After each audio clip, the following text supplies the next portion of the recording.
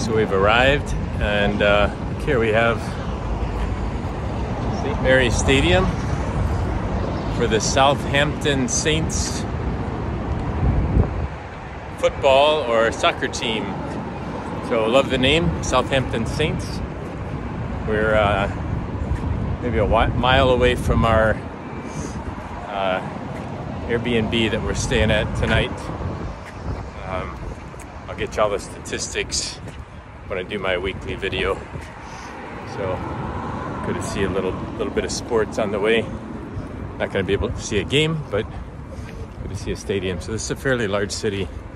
I think Bishop Philip told us it's maybe 300,000 people here in Southampton, big port city. Bishop Conley thinks it might have been where the Titanic was constructed and where it left from originally. Stopped in Dublin on the way to New York City before the fatal crash. So yeah, we'll talk to you soon.